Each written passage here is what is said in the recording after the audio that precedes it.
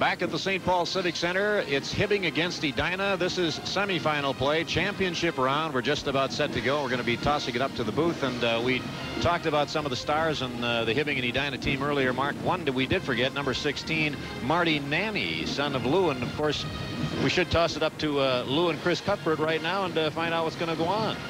I know Lou's going to be modest, but let's face it, the line for Edina with Marty Nanny, Jerry Kaler, and Pete Hankinson had a big night last night. Well, they've been playing very well. They've got Hankinson in the middle, who's a very clever hockey player. He's very dogged. He's on the puck quite a bit. Kaler with great speed on the outside, can shoot the puck well.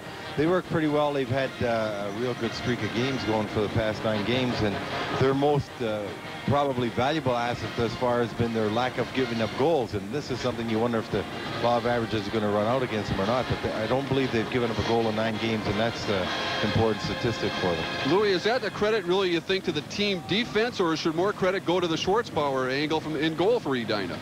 I've really been impressed with the way Schwartzbauer has been playing, especially the last 6 games. He's just seemed to really have come up with a great deal of confidence in his ability to stop the puck, but at the same time, the Edina defense is very unsung, yet very sound and stable. Twilliger moved back there from forward. He's big, he's strong, he moves the puck well. They've got Steve Vellner, as you know, come back, and Chris Bonvino is a big man, strong, but at the same time, when you put in a couple of youngsters, they had Faust returning, but the 2 kids, Mendel and Heinrich, are just sophomores, and they've come in and played with a great deal of poise. And actually, I think their great strength is their ability to clear the rebound. You're not seeing any team going against Edina getting enough second shots, and that's usually when you have to watch out, because goals are scored on rebounds, and there are not a lot of rebounds being left around with that defense back there.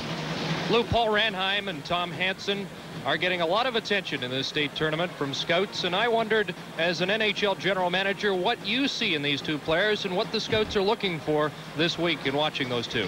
Ranheim is 11th or 12th grader, and he's ready to be drafted this year. Hansen's not. So first you look at Ranheim and you say, what can he do? Where do you project him? He's big, he's strong, he's fast, he's got a very, very strong shot at the same time with a good release. He's got great speed, especially on the outside. If you look at him as a pro prospect, you might say you might even play him on the outside because he's so strong and so quick. He should move the puck to his backhand a little more, but that's something that comes. You can't expect kids to do everything. He's got exceptional talent. Hansen on defense for Hibbing, very quick, very good at anticipating the play. He moves up into the play extremely well. The kids that have played in this tournament, especially in defense, that have gone on to be successful in the NHL, Reed Larson for one, Phil Halsey just a couple years ago, they've got that ability to move into the play, get themselves in position for a shot, to set up a play, and yet they have the quickness to get back, and that's what Hansen's got. Hibbing ranked number 1 in the state, and some pollsters say Edina's rated number 2. And the question has to be asked, does that mean this is for the championship game right here? Do you think the team that wins this will win the state championship? Chris, I can't say that they would. I was very, very impressed with St. Paul Johnson last night. Bloomington Kennedy has got a great deal of determination and tenacity up front.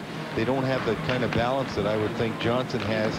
And going into that game and looking at that game, I would have to pick Johnson just because their balance is a little better, and they've got that great goal scorer in Wallen, and Howell's playing so superbly, as is their goaltender.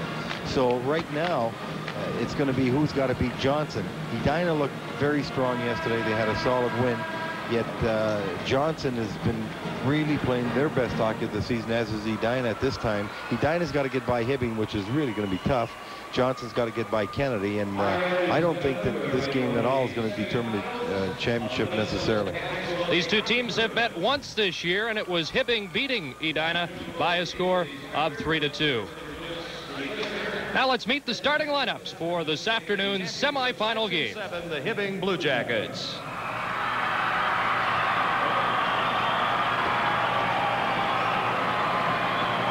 In goal, number 1, John Hajduk. At defense, number 2, Tom Hansen. And number 12, Jerry Christoph.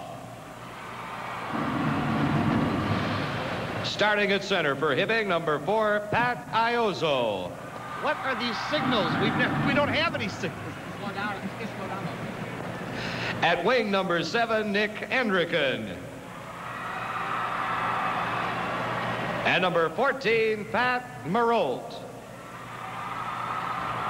Coaching the Blue Jackets, Bill Olson.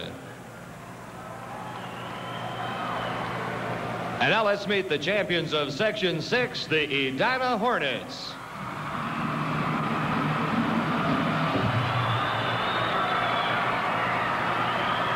Starting in goal for Edina, number 1, Chris Schwartzbauer. At defense, number 15, Tom Terwilliger. And number 17, Chris Bonvino.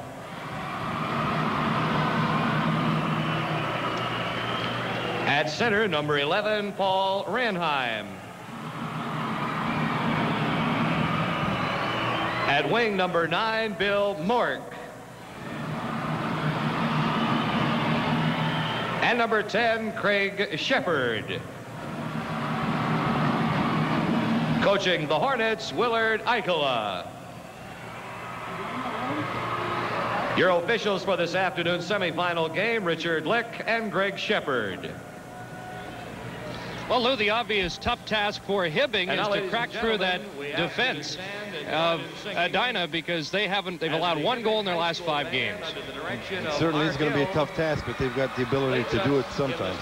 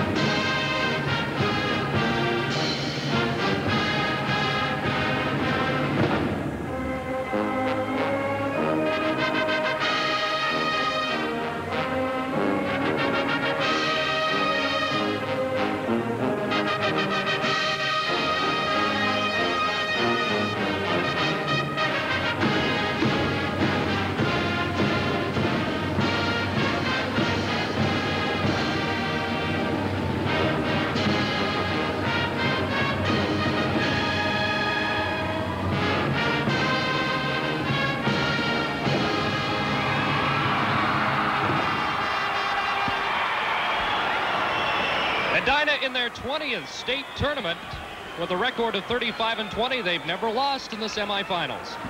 Well, they've got a great history. They've had some tremendous hockey teams coming through there, and a great deal of credit's got to go to Coach Willard Eichela. He's been around for a long time. He just seems to prepare his clubs properly. As it gets later in the year, they seem to come up with their best efforts.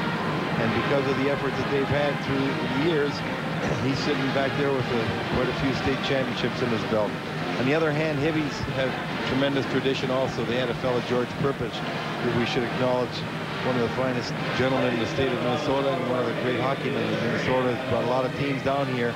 And this team is somewhat reminiscent of the ones they've always had. Very quick up front. They've got a great deal of determination. A very solid hockey team. And with that young defense, they're going to be heard from again next year, because they've got 6 players back there that are juniors, sophomores. And when you got that kind of skill back there, you don't give up many goals. You win a lot of games that way. 7th trip to the state championship for Hibbing, and their record is 15-4 in tournament play. They are champions in 52 and 73, and trying to be champions in 1984. Number 1 ranked Hibbing against number 2 Edina, and we're ready to go. Paul Ranheim at center against Pat Iozzo, and Tom Hansen wraps it down ice for Hibbing.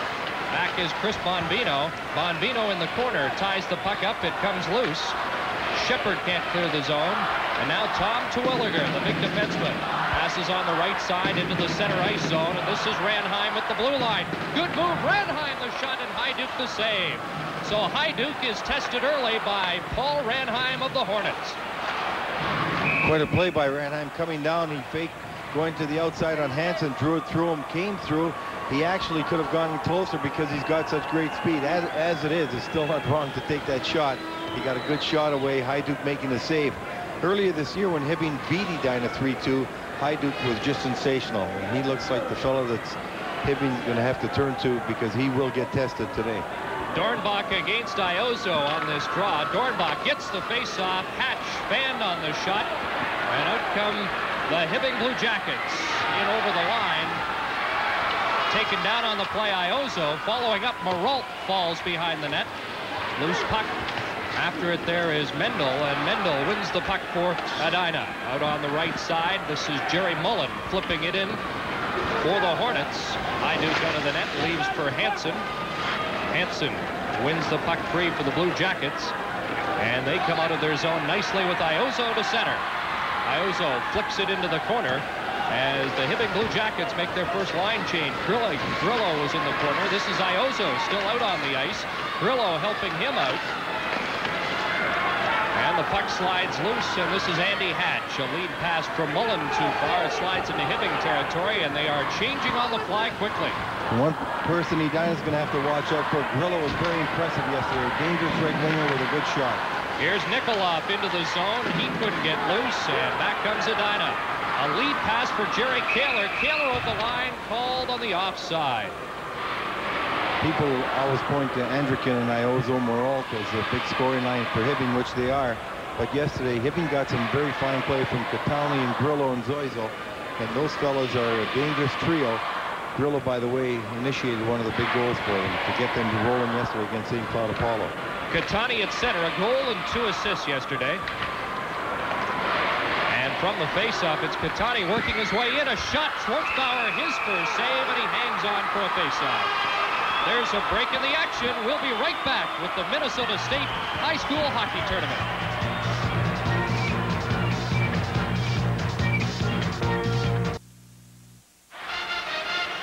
We'll see Schwartzbauer getting tested here early as he makes the save. The rebound going right in front. Very wisely, he falls on it and gets the whistle. Face off to his left. 5 shutouts in his last 6 games. Catani almost walked in from the faceoff, kept in at the line. And this is Catani with the puck again. Antonio Catani centered it, but it's fed up over the blue line as Kaler missed the pass. And Hibbing takes over at their own line. Pass for Zezel failed to click. It slides into Edina territory. Out in front. Here's a shot from the point, knocked down in front. And out breaks Edina. Diving for the puck, Nanny can't get a hold of it, and it's knocked back in. Schwartzbauer leaves behind the net. Bonvino around the boards on this near side. It's Kaler up ahead to Hankinson. Hankinson to Nanny. Nanny hits the line and lost control. As Edina changes on the fly, a lead pass for Grillo just too far, and it's shot back in to the Hibbing Blue Jacket zone. Bellner behind the net. Knocks it forward. This is Grillo trying a lead pass for Kasner, which failed to click. And now it's shot in on Schwartzbauer, who gloves it and steers it aside. Mendel around the boards. A pass for Ranheim, and here comes Ranheim to center. Bill Mork is on the left wing, and Shepard, Ranheim looking to center. Behind the net, taken to the boards. Puck still loose. Craig Shepard battling for it there, but it's taken away by Gaustad. Out in the center ice zone. Out on the left wing, it is a shot by Kasner, knocked down. At the point, Vidmar's shot goes to the corner. Kasner trying to get it in front, and he loses control. And back comes Ranheim, flicking it into the center ice zone. And again, Edina changing very quickly. We've played 3 minutes and 34 seconds, and we've had a number of line changes in the first period already. Hibbing coming with much more pressure early in the game than they did yesterday against St. Cloud Apollo. They look sharper early than they have before. Here's Maralt to Iozo, who has got no call, and Andy Hatch turns back. Here comes Edina. The pass for Dornbach on the right wing. A shot by Bonvino goes to the corner. Dornbach in forechecking, but Maralt has it for Hibbing. He's taken to the boards. Puck is loose. Dornbach still with it. Dornbach with some good moves finally is checked, and it's kicked to the line, kept in, however. Here's a shot by Hatch, which went wide. Around the boards it comes, and Andrikin knocks it to center. Iozo is there. He flicks it into Edina territory, and it's cleared right back out. Kristoff over on the far side for Hansen. He fires it in. Bellner is there. Steve Bellner with the puck. Good pass on the left wing. This is Nanny over the line. Broke it up as Jerry Mullen couldn't get loose. Mullen now feeds it back in. Andy Hatch is knocked down. Mullen follows up. Puck is loose. Down goes Moralt. Puck kept in the zone. And here's a chance for Hankinson. Hankinson is checked at the last second with 10:01 left in the first period. There's a break in the action, and we'll be right back with the Minnesota State High School Hockey Tournament.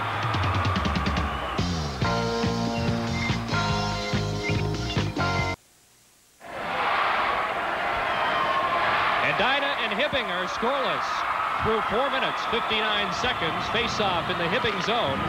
And from the draw, Hankinson gets it back. Kaler just turned and fired it. It hit a leg. And out come Hibbing. This is Richie Bryant over the line. Bryant had a goal yesterday. He clears it in behind the net, and Marty Nanny picks it up on the other side. Up ahead to Hankinson. Hankinson checked in the zone, but Nanny follows up over the line, loses control, and back comes Zezel. Zezel lines up his shot right on Schwartzbauer. Puck loose in the zone. This is Catani centering it out in front, and it's cleared to the boards. Zezel behind the net to Antonio Catani trying to center. He's knocked down, and they hold it for a faceoff. Hibbing's balance starting to come through as it did in the third period last night. Every line out there is putting on some pressure. They've had some opportunities, but even if they haven't had great opportunities, they've had some good puck possession, much more than they had early against St. Cloud Apollo. They seem to be continuing to play as they did in that third period against Apollo, putting some strong forecheck on the Edina defense. Mark Kasner at center for the Hibbing Blue Jackets gets the draw. It comes back. Gostad shot knocked down. Loose puck in the slot area, cleared away by Edina. A pass on the left wing as Edina breaks in and hauled down on the play. And a penalty upcoming against the Hibbing Blue Jackets. With the score, Edina nothing, Hibbing nothing. This is Hockey 84, live from the St. Paul Civic Center.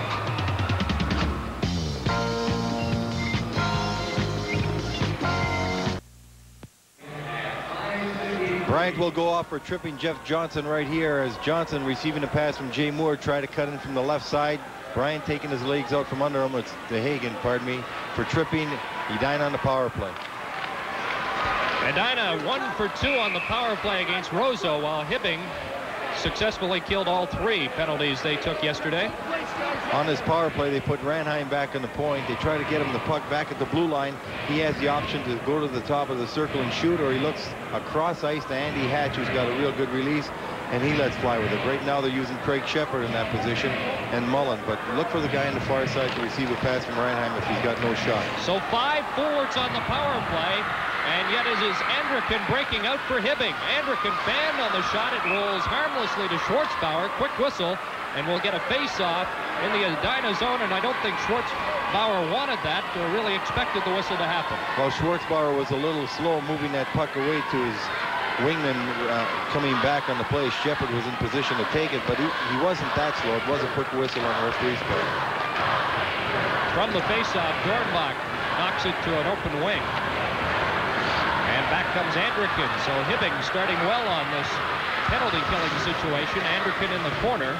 He's the team leader for the Blue Jackets. Goes down, loose puck. And now Edina gets possession with 1:28 remaining in the penalty to John Hagen. Here they come over the line. Pass back to Ranheim. Ranheim now moves in a step or two. Back to Dornbach. Dornbach at the left point, clears it in. A shot goes over the net off the stick of Hatch. Now it's fed back to Dornbach at the point again.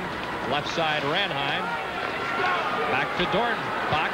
Dornbach winds up the shot right on. Hajduk has it, and he looked behind, but it was underneath him. Well, that's the other option on the power play that they use, and they use very successfully. As a matter of fact, yesterday they got a goal from it. Terwilliger did, as Dornbach firing from up high in the middle. Uses the screen of Terwilliger. Terwilliger sometimes can deflect it, sometimes right on net. Here's Dornbach shooting the puck, hoping for a rebound. Hajduk going down, and you see at that moment Mullen charging the net for a rebound as Terwilliger ties up the defenseman Hansen on the left. That's Terwilliger on your left tying up Hansen, and if a rebound comes down, Mullen would have been all alone. Lou, I said they were using 5 forwards. They're not, but the defenseman out there is playing a forward position, Terwilliger. That's right. They move Terwilliger up front to screen the goaltender. He's big, he's strong, he gets good position, and sometimes if he can tie up the defenseman with his body and keep his stick free, he can deflect a shot into the net as he did yesterday. With the score, Edina nothing, Hibbing nothing. This is Hockey 84, live from the St. Paul Civic Center.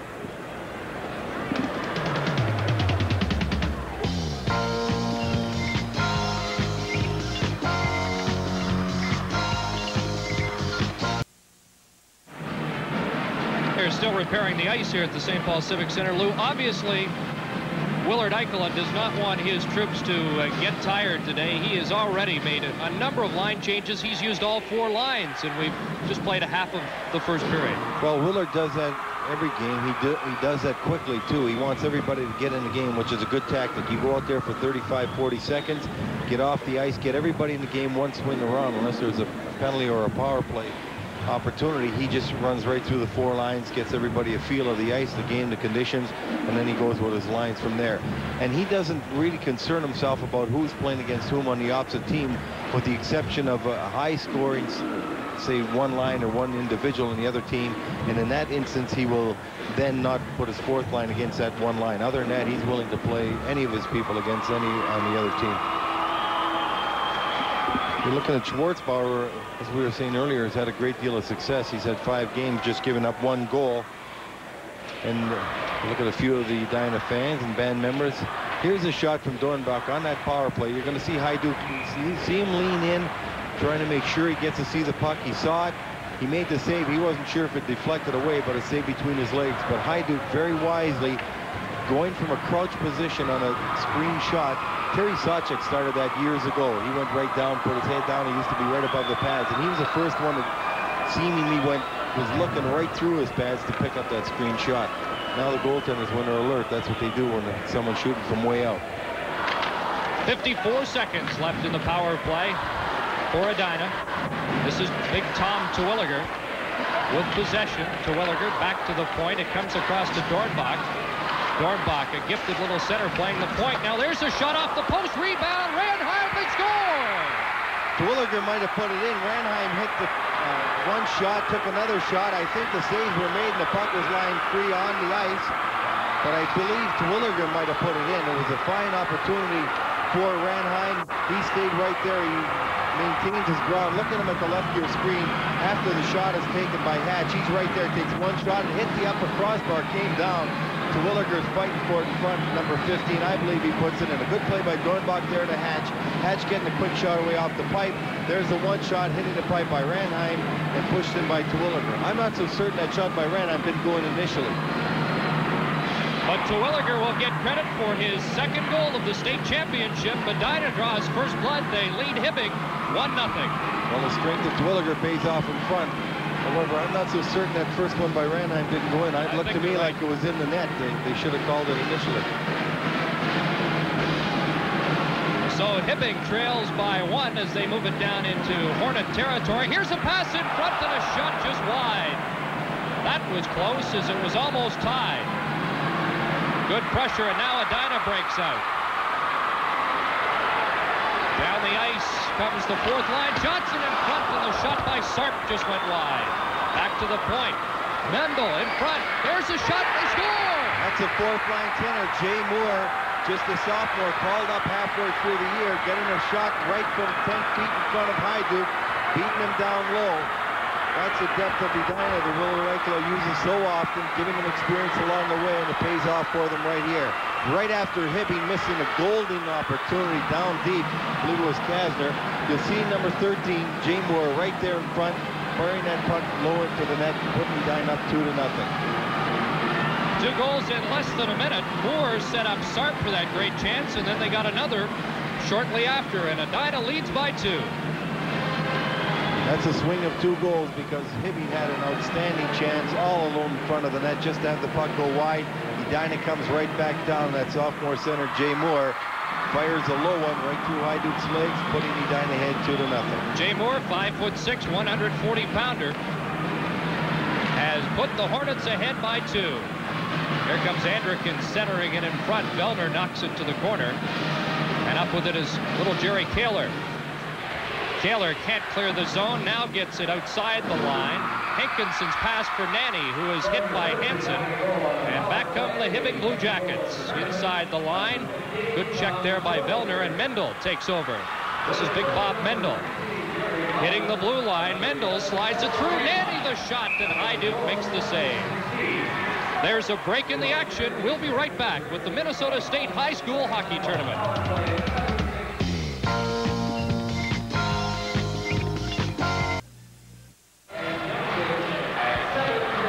We are back at the St. Paul Civic Center. Face-off in Hibbing territory, and the Blue Jackets clear it down ice. Mike Grillo going after it against Terwilliger, who gets there first. Terwilliger up ahead to Bill Mork. And this is Mork in the neutral area. Backhanding into Hibbing territory. And now Edina forechecking. Loose puck. Ranheim the shot. Hajduk the save. And now the Blue Jackets carry it out. Down ice is Richie Bryant to his check. And Edina starts back once again with Mork at center along with Ranheim. The back pass for Ranheim failed to click. And Antonio Catani starts back. Catani hits the line, working in, but he's got 3 men to beat. Couldn't do it. Following up on the play was Grillo, and he lost control. And Edina just dumps it out to center. This is Grillo again, backhanding it into the zone. And Bonvino goes back for it. Around the boards on the right wing. Andy Hatch can't get loose. Now it's Bonvino. This is Hatch on the near side. Mullen playing the right wing, and Dornbach with it at center. He lost control. Hatch follows up. Hatch drops it for Mullen. Lost it in his skates. And Hibbing will take over.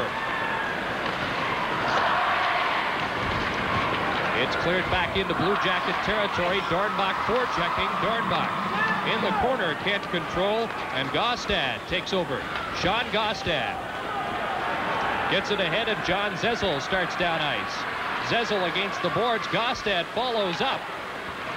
And Edina takes it away from the Blue Jackets, who can't get anything organized offensively in this first period. 4:45 remaining.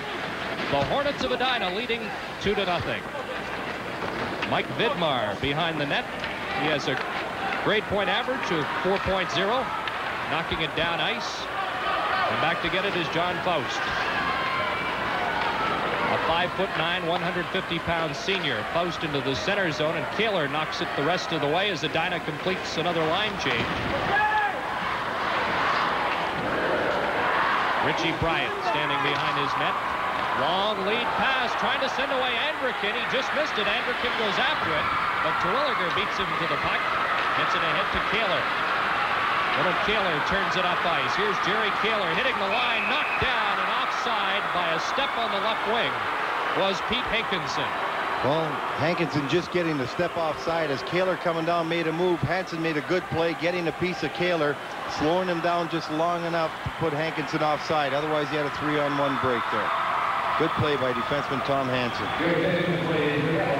Tom Terwilliger and Jay Moore, the goal scorers in this first period, as Catani rifles it in and goes after it. He's bumped off the puck, and back come the Hornets. This is Hankinson looking for Nanny on the right wing. That's broken up, and Hansen clears it to an open wing and down ice. Schwartzbauer leaves it for Terwilliger, who falls down on the play. In the corner, it's dropped back to the point. Kristoff knocks it in. It comes back to Kristoff at the right point. He clears it around the corner. Behind the net, Kelly Esty is there, along with Gazic. They go to the boards. Hankinson's lost his stick. He knocked it forward for Nanny. And now the Hornets get a face-off in their own zone.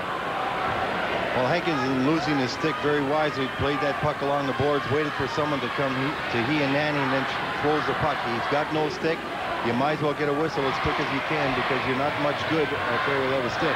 You might be able to body somebody off the puck, but usually what happens, you start reaching for him, grabbing him, and you end up with a penalty. 3:17 left in the first period. The Hornets of Edina leading 2-0. This is that fourth line of Moore, Johnson, and Sarp for the Hornets. Loose puck behind the net. Pressure here by Hibbing. They center it out in front, and it's broken up, but we've got a penalty upcoming against Edina. Edina playing tough in front of the net, but getting a little carried away in that instance, going to end up with an interference penalty, giving Hibbing the opportunity to go on the power play right now. And Hibbing trailing by 2 would want to capitalize on this power play as Jay Moore taking down one of the Hibbing forwards in front of the net.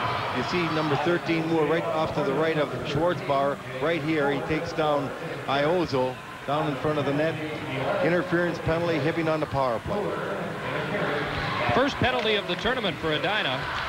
Hibbing was 1 for 1 on the power play in their game against St. Cloud Apollo yesterday. And from the face-off, they jam up in the against the boards and get another draw to the left of Chris Schwartzbauer. Well, Hibbing moving Grillo up front on the power play here. Grillo's got a good shot, too. He's a right-hand shot. They play him on the left side in the power play, giving him a better shooting angle.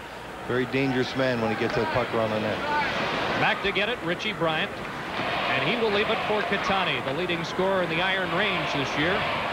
Now Grillo over the line, working down the left wing, puts on the brakes in the corner. Taken to the boards by Bellner. The puck comes loose. Nikolov backhands it back into the corner. Here's Catani knocked down. A shot by Bryant. Schwartzbauer going the other way, made the save. Nikolov again.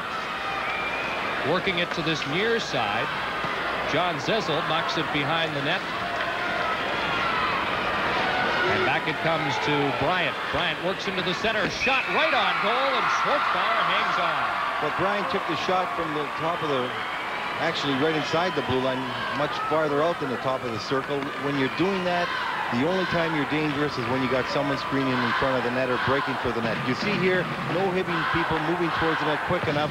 Schwartzbauer's got a lot of time to handle the puck and freeze on it. Grillo coming from the right side, just got to time it a little quicker, get to that net quicker so he can screen the goalie or deflect it, bother the goalie somewhat. Bryant's got to wait a second to give that man time to get there. 1 minute, 3 seconds left in the penalty to Jay Moore of Edina. Hibbing needs a goal to get back in the hockey game. A shot right on goal. The stop by Schwartzbauer on Anderkin. And it's cleared down the ice by Edina. 2-0 the score with 1 minute, 50 seconds left in the first period. This is Pat Iozo. Iozo on the left side, up ahead to Anderkin. Anderkin being hounded by Dornbach, but they come in over the line. Pat Maralt working in, shoots, and it hit the side of the net. Many of the fans thought that puck was in. Play continues. Back it comes. Kristoff, shot is blocked. Kept in by Hansen. Hansen flips it into the corner. Maralt lost possession, back to the point, and it comes out over the line. And that one had me fooled for a second, too. It certainly did, and it hit the far side of the net. From this angle right here, you weren't certain whether it was in or net the way that net bulged. Here's Anderkin off the post as he almost put it in. So Hibbing comes close, but the penalty has expired. 1 minute to go in the first period. And the Hornets of Edina continue to lead 2-0. They're living a charmed life right now after those 2 opportunities. Wow. Hansen gulps it around the boards. That's Anderkin working his way out. Anderkin hooked from behind by Nanny, and a penalty is upcoming against Edina, so Hibbing will go back on the power play. Unless they score here, they pulled their goaltender, and play whistled down with 34 seconds left in the first period. Well, that penalty was very obvious to him. Marty Nanny getting the stick up and just hooking the man. Sometimes you call those lazy penalties. You got to take the extra 2 strides and get to the man rather than reach out and get a hooking penalty like that.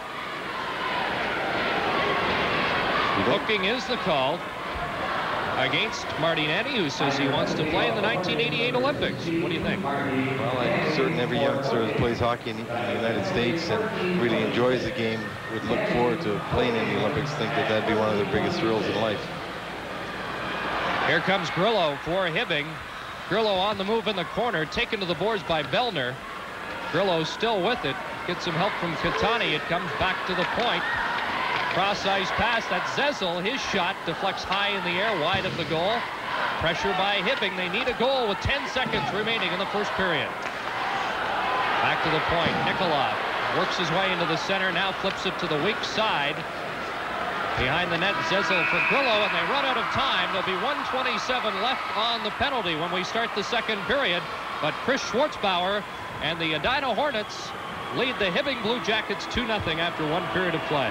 Well, Schwartzbauer had a very strong period when he was tested, and when you're going good, the pipe is also your biggest asset, and he needed it a couple of times. Hibbing with some fine shots, notably one by Andrikin, hitting the far pipe on the last power play, keeping his game at 2-0 for Edina, end of one. Willard Eichela has to like his position, but remember, Hibbing knows all about being down 2-0. They scored 6 straight in their last game. Let's go down to Sports Control and join Ralph John Fritz and Mark Rosen. Okay, thanks, Chris. As you mentioned, Hibbing is a club that has come from behind all year. In fact, in a couple of their games, they got off to that slow start against Apollo yesterday. I think they're going to have to score that next goal, though, because Edina is so hard to play catch-up against. Schwartzbauer has 5 shutouts in his last 6 games, and with their team defense concept, it's a little difficult to maintain that. Hibbing did trail 2-0 to Apollo, but they did get that goal right at the end of the period that give them some momentum going in, so they do have problems, although Edina did dodge the bullet late in that period. So let's go down to Tony Parker on the ice right now. Well, you're looking over the shoulder of band leader Gary Ward of Edina here. If you want to feel the real excitement of any tournament, any sporting event, of course, get in the band. Hey, you know, guys, I've never been sure. Saxophones are woodwinds or brass? Woodwind. Brass. Woodwind. They can't decide. What's your name? Brian. Your instrument? It's a saxophone. John Montgomery. My name's David, alto saxophone. You guys play in any other band beside the concert band? No. Maybe. We No play jam weddings and bar mitzvahs and things like that on Highland. Oh, yeah, you got to be with the band to get the real feel, let me tell you, because that's where the real excitement is. I mean, it is terrific. There's just nothing like it, believe me. It is that kind of excitement when you're with the band and when the band starts to play. Are you ready, Maestro? Almost. Now back to Sports Control. I want to hear more, Tony. First chair, Tony Parker. 2-0, Edina leading Hibbing after one period, but this one is far from over. This is continuing coverage of the 1984 high school hockey tournament.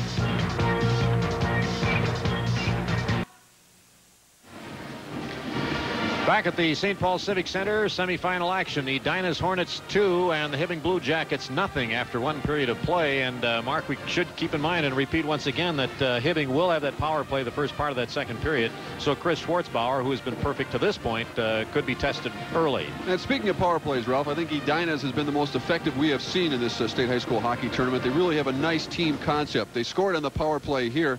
Tom Terwilliger, this will actually be their 3rd chance on this sequence here. It looked like Ranheim's shot may have gone in. The goal judge did not turn the red light on, however, until Terwilliger finally got it past John Hyduke. Here's another look at it. Number 11 is Ranheim.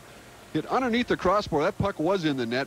Did not signal until Terwilliger drove it home. But I'm really impressed with Edina's power play. Greg Dornbach, when he gets on the point, Terwilliger screens out in front, and Hyduke made a big save earlier in the game on a power play. Well, and imagine how Hyduke feels when you have 5 forwards coming at him, or actually Terwilliger, a defenseman, but he has been a forward at times. And the second goal for Edina by number 13, Jay Moore, who will always remember this goal, too. He's a sophomore, 5'6", 10th grader, a 2-0 lead for Edina. That goal came just less than a minute after that first goal. Took a little starch out of the Blue Jackets. But let's face it, the Hibbing had their chances. There's a pipe shot, as Louis Nanny pointed out, the goaltender's best friend. In this case, Chris Schwartzbauer can thank the pipe, as Nick Andrikin had a chance there. Edina took a couple of penalties near the end of the period. In fact, as we mentioned, Hibbing will have the power play when we begin the second period. Let's look at the goalie saves in that first period. For Chris Schwartzbauer, 8. A couple of them very difficult ones, but again, the Edina defense is really clearing out the loose pucks in front, and Hibbing has not been able to get many second chances. Okay, so we're still 2-0 after one period. Edina leading Hibbing, and this is continuing coverage of the 1984 Minnesota High School Hockey Tournament.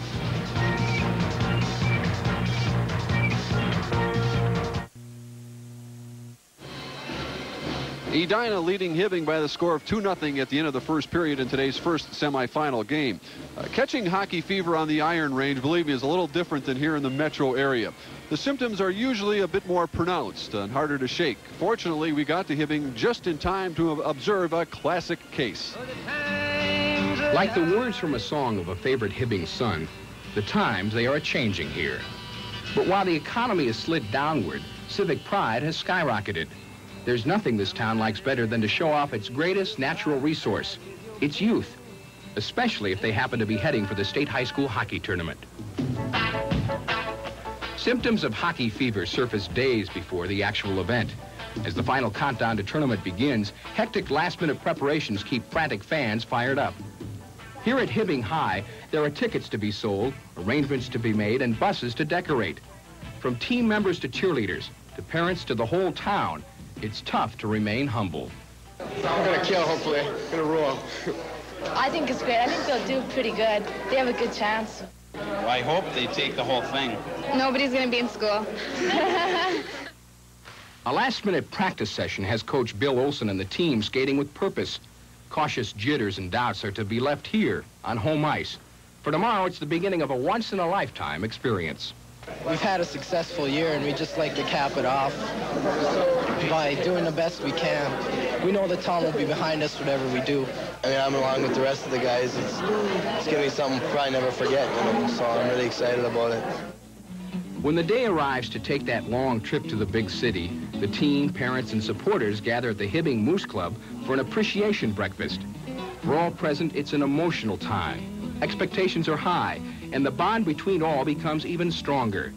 Hibbing isn't just sending a team to the tournament, it's sending their pride and joy. My husband went home with the tears in his eyes. He's been crying all morning, so he's just sentimental and happy, I guess.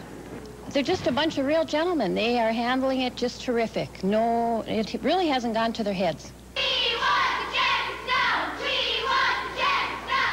At Hibbing High, hockey fever has reached epidemic proportions. The adrenaline flows. Cheerleaders reach a fever pitch. The band joins in, and the moment has arrived. It's a send-off fit for the right stuff.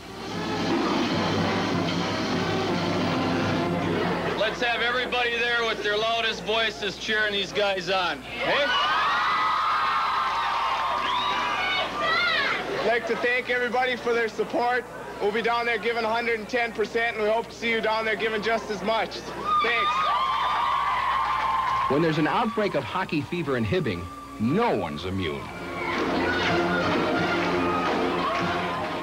And the Hibbing Blue Jackets hoping to get on track this second period. They trail Edina 2-0 at this time after one period. Well, each year, the State High School Hockey Tournament produces a number of human interests stories. Last year, we introduced you to Steve Vellner of the Edina Hornets, who came to this tournament but couldn't play. He had open heart surgery. This year, Steve Vellner has returned, only under different conditions indeed. Let's watch. When Edina clinched its ticket to the state tournament last weekend, no one celebrated with more intensity than Steve Vellner. Vellner's elation is easily understood when you consider the fact that many people doubted he'd be able to play hockey this year. You see, a year ago, Steve Vellner watched this tournament from a wheelchair. Just a week before we shot this interview, Steve had undergone 10.5 hours of open heart surgery to correct a serious malfunction. But today, he's back on the ice, playing defense for the Hornets. Obviously, Steve Vellner isn't easily discouraged. I knew I'd be skating again. I was just worried that we wouldn't get back to the tournament. Well, I had a lot of support from our community. Edina's got a great support of community people, my team, my friends. Everything just kept me going.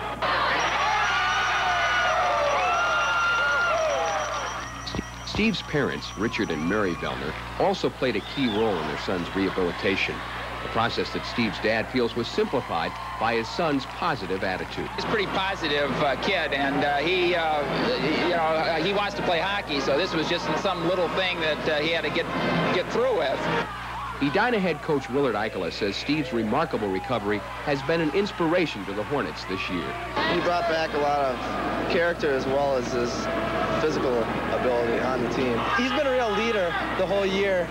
Steve Vellner chooses to view the past year as a positive experience, a time in which he learned many invaluable lessons about himself and people in general. There's a lot of good out there. I mean, a lot of people say there's a lot of bad, but there's a lot of good people out there willing to help you that you've never even heard of before.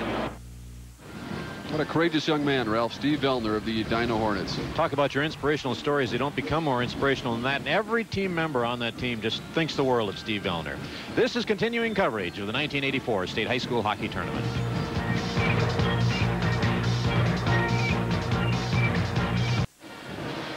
Well, this first minute could be the most important one for Hibbing. They're still on the power play, trailing Edina 2-0. They need to capitalize here real soon. It certainly is very important for him. As we said last night, you don't like to give up a goal late in the period or early in the period. And Edina with a man short, Nanny in the penalty box for hooking. Hibbing having the opportunity to close the gap to 1 goal. Pat Iozzo goes to center as the Hibbing Blue Jackets are on the power play. Puck cleared down into Hibbing territory, and this is Big Tom Hansen moving out over to Iozzo, and Iozzo streaks down the line. Iozzo tried to cut in, being watched there by Mendel, drops it back. It's Iozzo again. Across to Hansen. Hansen puts it in front. Iozzo there. The shot steered aside by Schwartzbauer.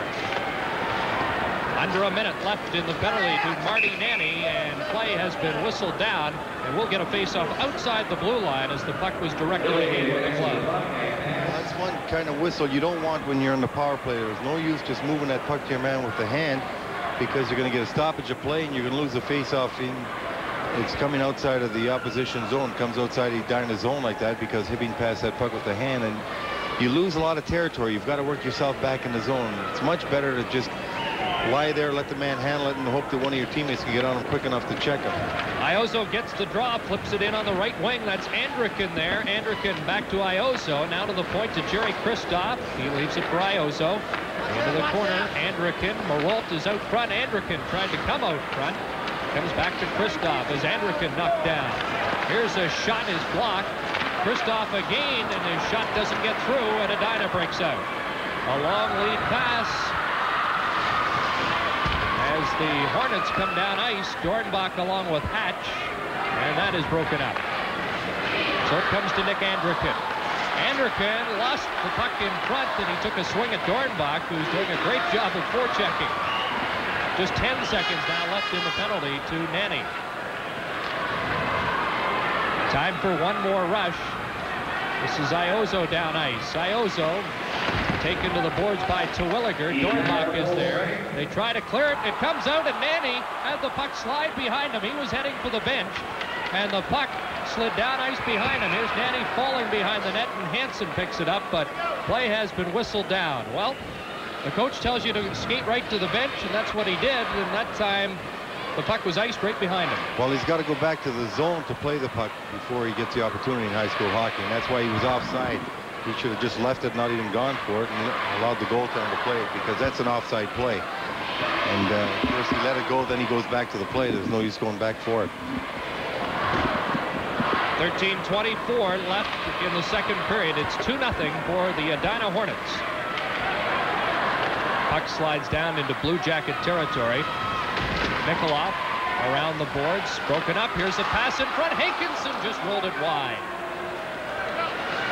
Puck comes back to the point for Chris Bonvino. Bonvino across ice. Terwilliger fan on the shot. Grillo steals it. It comes to Catani down ice. Catani centers it out in front, and Hankinson was there. Up to Marty Nanny. On his wrong wing, Nanny checked from behind. The puck slides into Hibbing territory. After it is Kaler. Kaler can't get control of the puck, and Hibbing shoots it out to center. Mendel across for Vellner, broken up by Catani, who couldn't get control of it. And Edina just knocks it down ice, and this slides past Richie Bryant. Bryant over to Bo Nikolov. Nikolov sends it forward. Catani can't take the pass. And it's shot ahead to Kaler. Check that, Dave Sarp now. Sarp is out. He is taken to the boards, and play whistle down. There's a break in the action, and we'll be right back with the Minnesota State High School Hockey Tournament.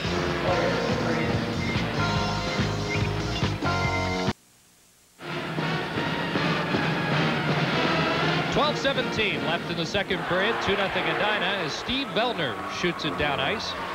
John Hajduk stopped it behind the goal, kept in by Ranheim. Ranheim fires it back into the corner. After it is Craig Shepard.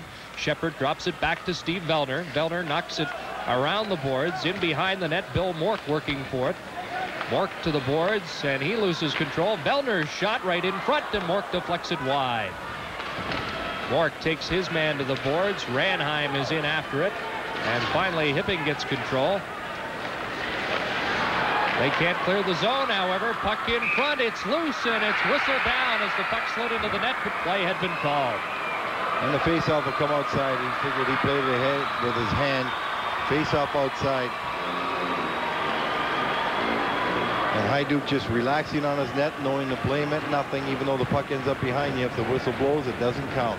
You see Coach Bill Olson trying to get his players up, telling them to keep playing the way you played in the first period. You had a great deal of spark. You were forechecking well. You were moving the puck. You got a lot of time left in this hockey game. Don't stop now. Bill Olson said if his team does have problems with anything, it's getting too emotional. I find that surprising in a state tournament.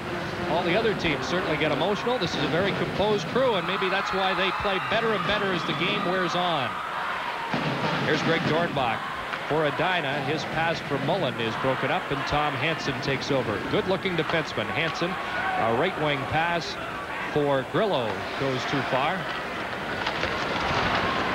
Cleared around the boards by Bonvino, kept in at the point, a shot in front, and Anderkin was standing there and couldn't deflect it in behind Schwartzbauer. Mullen has trouble with it as Hibbing starts to forecheck. Maralt falls as he lost control, and Dornbach starts back. Here's a 3-on-2. Jerry Mullen steps over the line with Dornbach. Back to Mullen. Mullen centers it, and Hansen recovered and knocks the puck around the boards. Tom Terwilliger knocks it into the corner, and finally up with it is Jerry Kristoff. And he dumps it out to center. Here's a break for Anderkin. Anderkin behind Bonvino shooting, and Schwartzbauer makes the save. A good save by Schwartzbauer on Anderkin coming in all alone, who was behind Bonvino. Schwartzbauer just cut that angle off, stayed in his ground, didn't give him anything to shoot at. There's a break in the action. We'll be right back with the Minnesota State High School Hockey Tournament.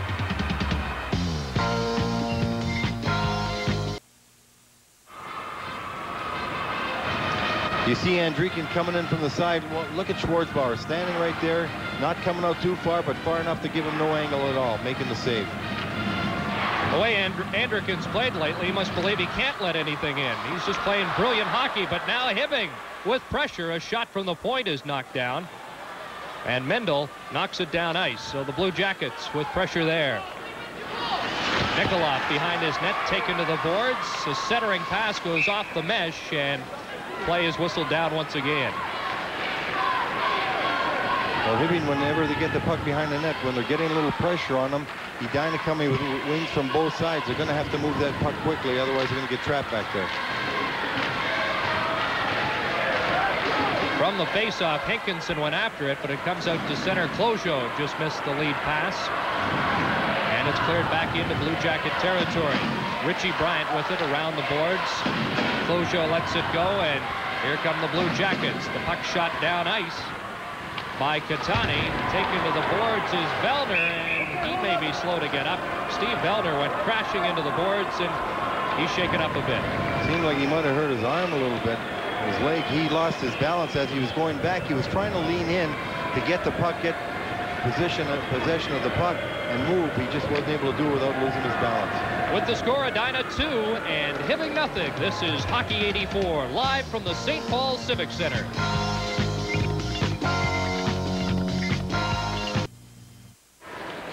You'll see Vellner right here. He knows he's got a man on him. He's trying to lean in to protect the puck with his body, at the same time get possession of the puck. He just leaned in a little too far, lost his balance, ran into the net. You see him, or into the boards. You see him on the bench right now, just favoring his arm a little bit, but I feel he's going to be okay. Goals 37 seconds apart in the first period by Tom Terwilliger and Jay Moore have Edina up on top by a score of 2-0. Here's Mike Vidmar against the boards, keeping it in for Hibbing, and now it's shot out to center. And play whistled down as the puck was knocked down with a high stick. And it will come back into Blue Jacket territory. In high school hockey, they bring the puck all the way back down into your own zone. And right now, Hibbing's going to have a face-off to their right of goaltender Hajduki. Fourth line for Hibbing out. Kelly Este along with John Schwartz and Pat Gazic. Schwartz had a goal in the victory over St. Cloud Apollo yesterday. Puck back to the point for Heinrich, and he can't keep it in. Now it's shot back in the zone. A delayed offside upcoming, and it's whistled down. Well, it's much better to put that puck back in the zone when you're being pressured like that as a defenseman. The pass comes back to you slowly. One of the Hibbing forwards right out on top of Heinrich. He might as well put that puck back in the zone. The worst that can happen is you get a delayed offside or an immediate offside. At least you get a face-off rather than having the puck stolen from you. Jay Moore at center for Edina, and they fire it right in. Jeff Johnson knocking it down ice, and Tom Hansen has it for the Blue Jackets. Hibbing working their way out of the zone, flipping it to center, but Heinrich knocks it right back in. This is Jerry Kristoff around the boards on the right wing. John Hagan has it there, leaves it for Kasner. Kasner knocks it into the zone. Going after it is Hagan, beaten to the puck by Edina, and here comes Dave Sarp. Sarp and Moore are broken up, and back in comes Hansen. His pass broken up. Hansen gets it again on the backhand out in front. Klojo scores! And a big play by Tom Hansen, keeping that puck in, making a fake, bringing the puck to the middle as he draws everyone over to him and gives it to Klojo. Klojo on a backhand shot through a screen. Schwarzbauer not having an opportunity to see that puck very well. Has it go by him. As we see Hibbing cut the margin to 1. Here's the puck kept in by Hansen. He moves to the middle now. Backhand pass to Klojo, who's cut across the middle. And as Schwarzbauer is leaning to his left, going with Klojo. Here's the puck right here, stolen by Hansen. Back to Klojo.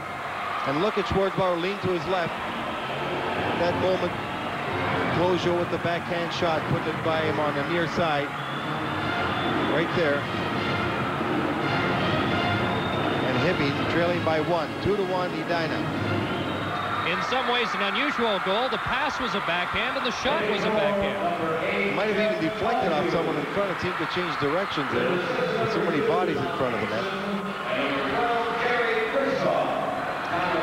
6 minutes, 21 seconds time of the goal. Klojo, Hansen, and Kristoff get assists. Let's see how that affects the momentum for the Hibbing Blue Jackets. They trail 2-1, the puck in Edina territory. Steve Vellner back on the ice. Mendel takes a hit as he was sandwiched against the boards, but Edina manages to get it outside the blue line. But you can see Hibbing has picked up. Here's Iozo in. Back pass for Andrikin, just failed to get through. Iozo from the corner out in front. Tried to chop at the puck with one hand on the stick, and it's not wide. Now Bill Mork trying to clear the zone. Can't do it as Hibbing keeps it in. A second try by the Hornets, and finally they get it to center. They got too many men on the ice, and they're going to be called for it. Hibbing player was jumping on for a line change. The fellow going off saw the puck, decided to play the puck, and they had 6 men on the ice. Maybe they had too much emotion that time. They were putting on a great deal of pressure. With the score, Edina 2, Hibbing 1. This is Hockey 84. 14 live Blue from the is St. serving Paul a minor Civic Center. penalty, bench penalty, for too many men on the ice.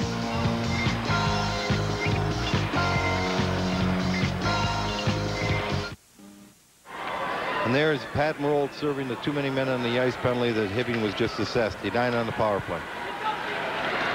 The momentum had just gone behind Hibbing. Let's see what Edina can do with the man advantage. The pass for Dornbach. He knifes it into the zone. Chasing after it is Jerry Mullen, along with Terwilliger, and they tie it up behind the goal for a faceoff. The rule of thumb you use with too many men on the ice is when a player is coming off the ice and his man is replacing him, has hit the ice, the man going off the ice does not touch the puck. If he touches the puck, he's going to be called immediately for too many men on the ice. And that's what happened in this instance. Catani and Zezel up front to kill the penalty for the Blue Jackets. From the faceoff, it comes back to Andy Hatch. Cross-ice pass. This is Ranheim. Ranheim sneaking down that left side. Dornbach fills at the blue line. The puck comes back to Dornbach. His pass for Hatch, and Catani got his stick on it. Andy Hatch. Cross-ice pass again for Ranheim. 1:21 left in the power play advantage for Edina. Very tentative as they set it up to Dornbach. They want to hit Hatch here, 18. Playing a triangle, as you can see. They feed it across for Hatch. It goes into the corner. Hatch moves in. That's Terwilliger with the puck. Hatch is taken down, or did he take somebody down? There's a shot. They score, but I don't think this will count. Yeah, well, it was a delayed penalty being called against Hibbing. Hibbing was going to get another penalty called against him for interference down in front of the net. But at that moment, the puck went across to Ranheim, a fine pass, an excellent shot. He released it immediately, beating Hajduk.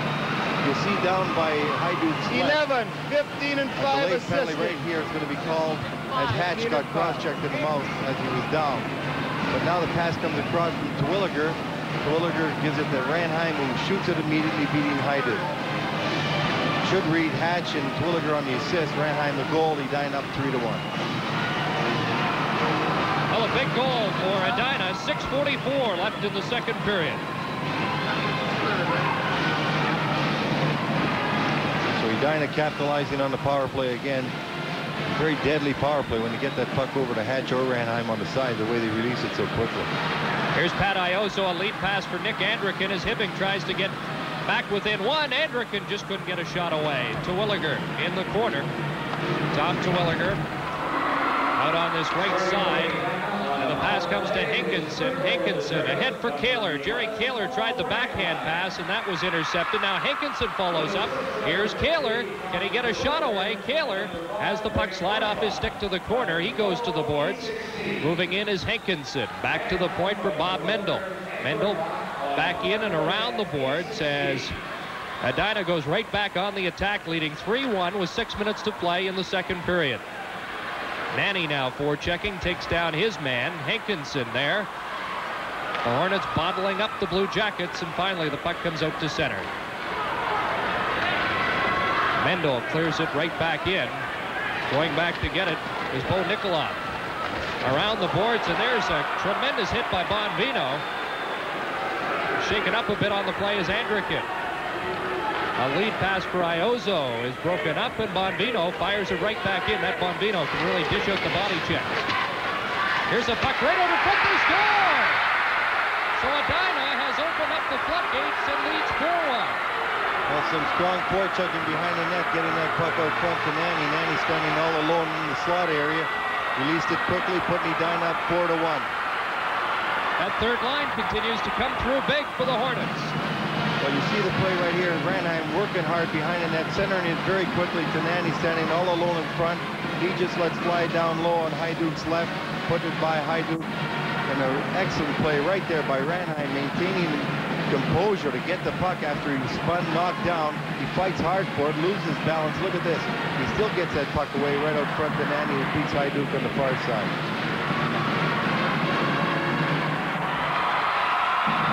With his second goal of the tournament. Ranheim had 2 goals and an assist yesterday. He has a goal and 2 assists today, and the Hornets lead 4-1. Here comes Edina back on the attack again. Shepard in front for Mork, and he just couldn't get his shot away. So the Blue Jackets have to come from behind. Kasner on the right side to Hagen, back to Kasner, shooting wide. Hagen in front, and it went over the stick of Clojo. Now the Blue Jackets coming to the attack. Clojo fighting for it in the corner, but the puck comes loose, and here comes Ranheim. Clearing it into Hibbing territory and heading for the bench for a line change. Clojo up ahead for Kasner. That's broken up. Back in comes Mullen. He couldn't get loose. Mullen steals the puck. He'll try it again. Can't get by Vidmar, and the Blue Jackets knock it down the ice, and they make a line change. 4 minutes, 20 seconds remaining in the second period. 4-1, Edina over Hibbing. Here's Catani knocking it in over the line, and Tom Terwilliger, the big defenseman for the Hornets, back to get it. He's taken to the boards. Puck comes to the point. Kristoff puts it into the slot area, and it's intercepted by the Hornets there and knocked into the corner where Henrik will take over. Heinrich loses control of it. Out on the right side, given away by Mullen. Mullen gets it again, and this time he'll carry it out of the zone. Mullen ahead to Dornbach over the line. Dornbach racing right in, shooting, and he hit the goalpost. What an effort by Dornbach, cutting through the defense and getting a good shot away. There's a shot at the other end by Catani, and Schwartzbauer will hold on. There's a break in the action. We'll be right back with the Minnesota State High School Hockey Tournament.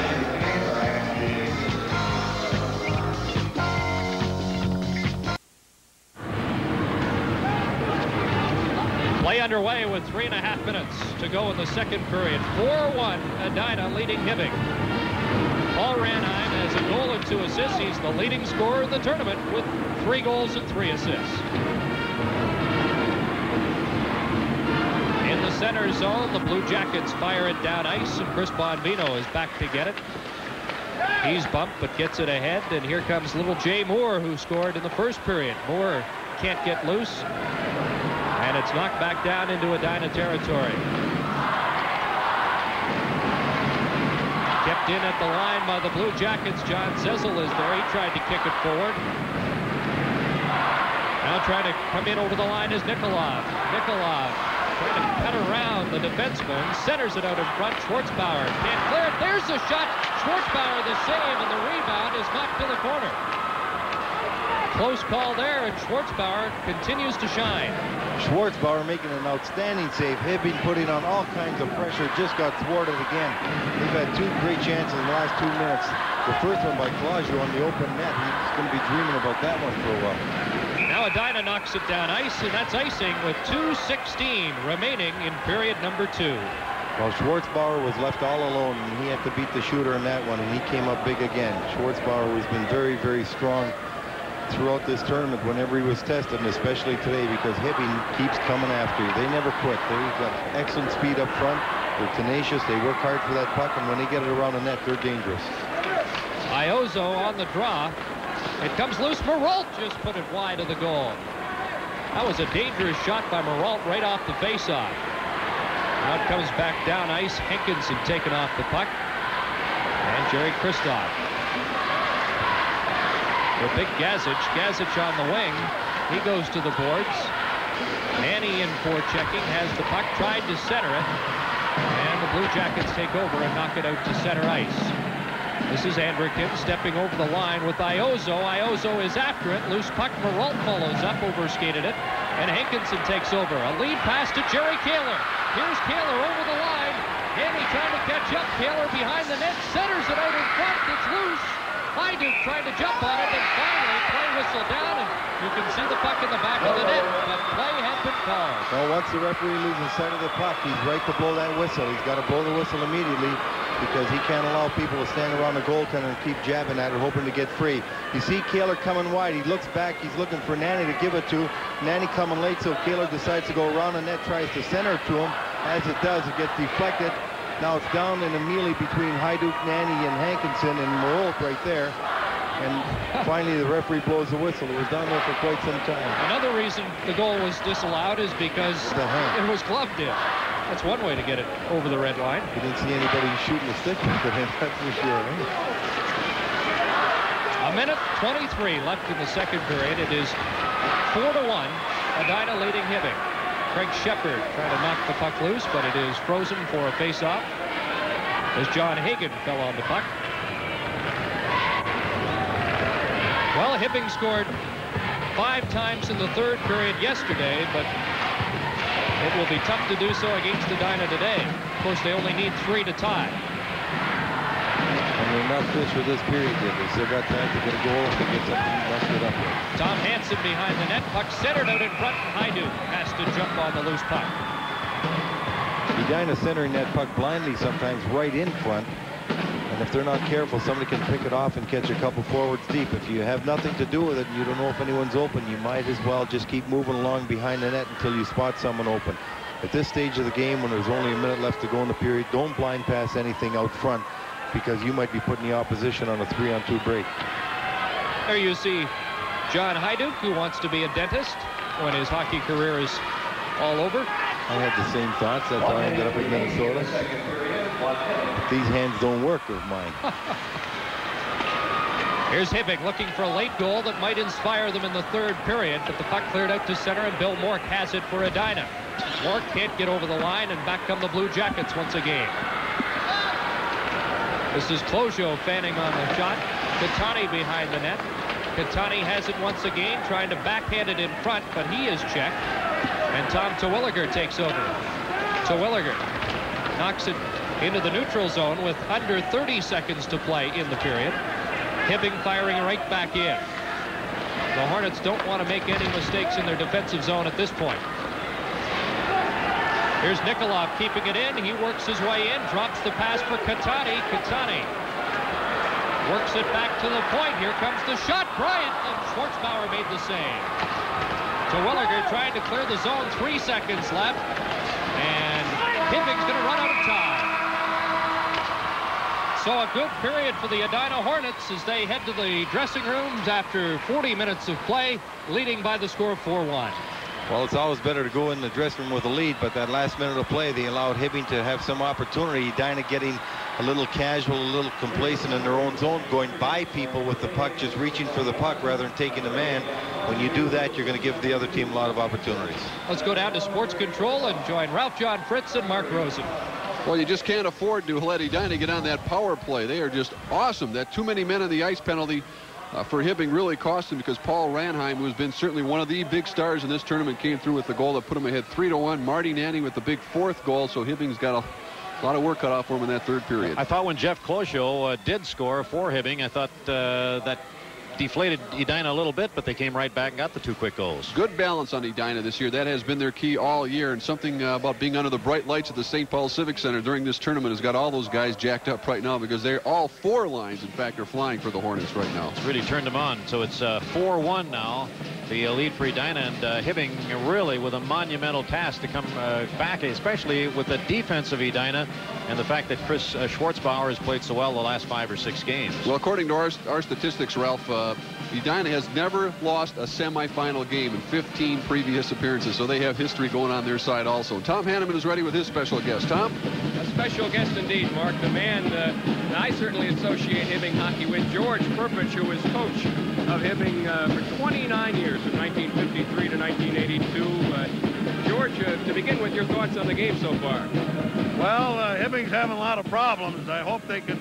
They're usually good in the 3rd period. I hope they can come around the 3rd period.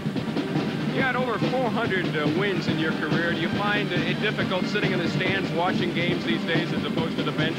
Well, you kind of miss it. You miss the kids and all the excitement. You get older, it's kind of hard to keep up interest and enthusiasm, but I still love it, especially high school athletics. Well, I've been watching you at the end of the 2nd period here, and it appears to me you've got a lot of enthusiasm left for the Hibbing hockey team. This is one of the first years I haven't had a boy playing. I've had 4 boys, and they all played, and that kind of kept you going, too. And my wife said that I'm still kind of wild up there. She doesn't want to sit with me.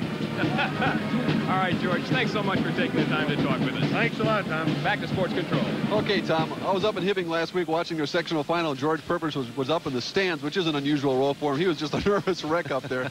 Can't get it out of your blood. I guess hockey wives have really no difference from hockey moms, are they? No, not. Okay, it's 4-1 for Edina over Hibbing after 2 periods of play. This is continuing coverage of the Minnesota State High School Hockey Tournament.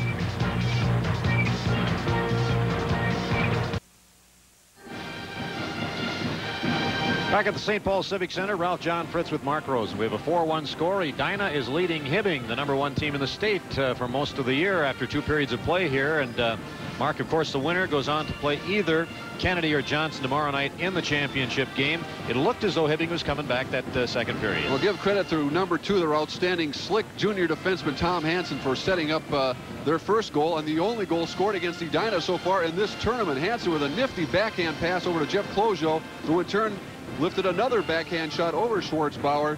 Here's another look at it. Hansen, when I was up in Hibbing last week, Mike Sertich, the coach of Duluth, was already looking at this young man. Closio with the backhand over Schwartzbauer, who is not in position to make the save, which has been a rare commodity so far. There are those in hockey who say the backhand is a lazy man's pass. 2 in a row here. Well, also, I think if you talk to a goalkeeper, he'll tell you it's the toughest shot to stop because you never know what direction it's going to take. But with the curved stick these days, it's difficult to perfect. Well, for Edina, we've heard a lot of the names of Tom Terwilliger and Paul Ranheim, and they combined here. Number 15 is Terwilliger to number 11, Paul Ranheim, and he jams at home. Ranheim, one of the top players in the state, makes it 3-1 for the Edina Hornets. Was impressed all in one motion there. Ranheim did not hesitate, and that's why Hajduk never got in position to stop it. And here's Ranheim again. Tenacity behind the net, centering it past to Marty Nanny, who slides it past Hajduk before he gets flattened in front of the net. But again, Paul Ranheim on his knees making the play to Marty Nanny, the junior winger, and he slaps it home. Louis could have knocked that one in. Perhaps.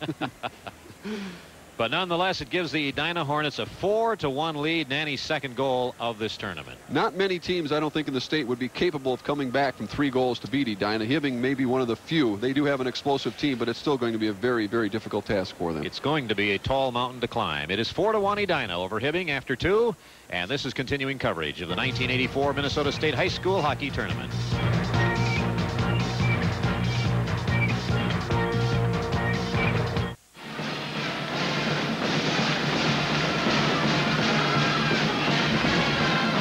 We are back live at the St. Paul Civic Center, about to begin the third period of play. But before we do, I wanted to turn around and ask Lou Nanny a question. Late in that second period, before Paul Ranheim scored the goal to make it 3-1, there was a man in the penalty box for Hibbing. A delayed penalty was called on Hibbing. The goal went in. The man obviously comes out of the penalty box, but why wasn't the delayed penalty then called and that man forced to go in the penalty box? Well, that rule is not unique to high school hockey. It's a professional rule also. As a matter of fact, we had some discussion about it this year.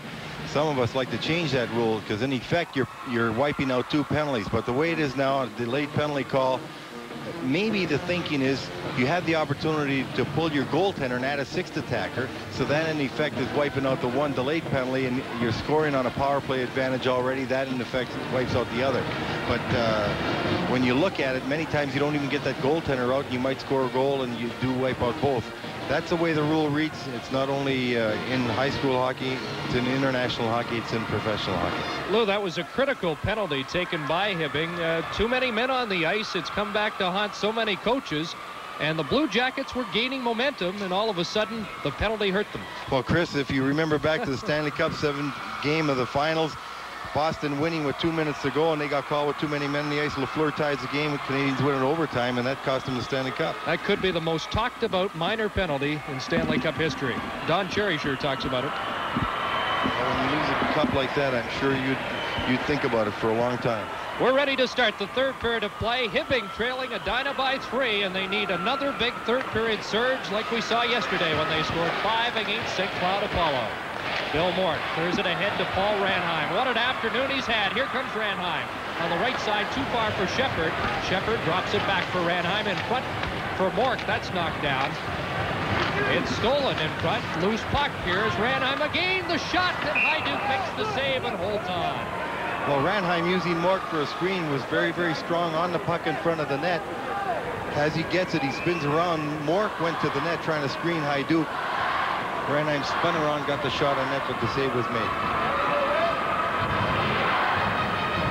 Antonio Catani with Mike Grillo and John Zezel.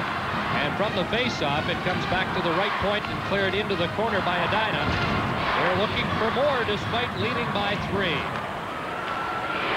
Long pass by Richie Bryant down ice too far. Back to get it is Bombino. Knocks it around the boards.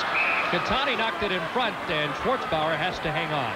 I was going to say, Chris, that's what Edina has to do. They can't lay back. If you lay back against a team like Hibbing, great scoring power they have, and they've got a lot of balance, you're going to be in some problems. You got to go after the team when you're ahead of them, try and keep them down, try and create some opportunities for yourself. You might get your own team increasing its lead. We should mention that tonight Burnsville meets Hill Murray in a consolation game, and it's Johnson and Kennedy in the other semifinal. Steve Bellner behind his net. He's back. You saw him shaken up in that second period, but is back taking a regular shift. Dornbach helping out, and it's Bellner with Dornbach. They can't clear the zone. And now Hibbing starting to forecheck. Mike Grillo overskates the puck, and turning away is Dornbach as he clears it out to center. And now the puck flipped out over the glass and out of play. There's a break in the action, and we'll be right back with the Minnesota State High School Hockey Tournament.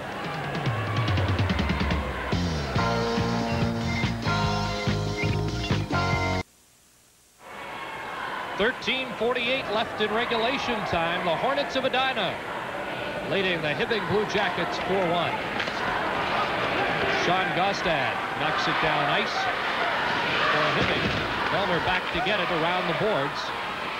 And it's Andy Hatch. Hatch can't clear the zone. And picking up the loose puck is Mendel. Around the boards for Bellner, and this time it's Edina getting all tied up, and now they break out. And it's Jerry Mullen down the right side. Mullen over the line, passes it across ice, and Hajduk let it go through the goal crease and into the corner. Gostad around the boards on the far side for Klojo, who has a goal. That comes back once again. Vidmar falls behind the net. Puck is loose, and Vidmar gets it once again. Klojo off the boards out to center. This is Mark Kasner, who clears it down into Edina territory, and the Blue Jackets make a line change. John Schwartz is forechecking, but out come the Hornets. A lead pass at center. Going after the puck is Kaler. It's too far, and Tom Hansen is there. A lead pass for Andrikin. Here's Nick Andrikin stepping over the line. Andrikin working his way in, and he is checked. After it is Pat Iozo. Iozo keeps it in the zone. He is bodied against the boards. Now Andrikin steps into a man. Marot put it in front, and it was cleared away. It's still a very dangerous line. Iozo, Andrikin, and Marot. This is Iozo turning once again. He is checked, and the puck is flipped out to center. Tom Hansen fires it in right on Schwartzbauer, and Vellner is there. What a thrill it has to be for Vellner playing in the tournament this year. It certainly is, Chris. Last year he watched it and he was really upset, but he's made a big comeback, as we've shown on TV earlier. Iozo clears it into the zone. He heads to the bench. Forechecking is Maralt, and Tom Terwilliger takes over. His pass fails to get outside the line, knocked back in by Zezel. And here's Jerry Kaler with a lot of open ice, but Kaler's just going to knock it down into the Hibbing zone and head for the bench.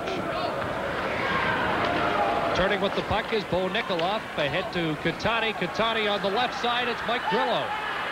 There's a shot right on goal. Schwartzbauer the save. Rebound went off the side of the net. They battle away for it.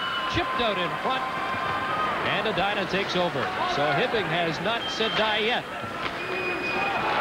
There's a lead pass in the center ice zone for Ranheim, which just failed to collect.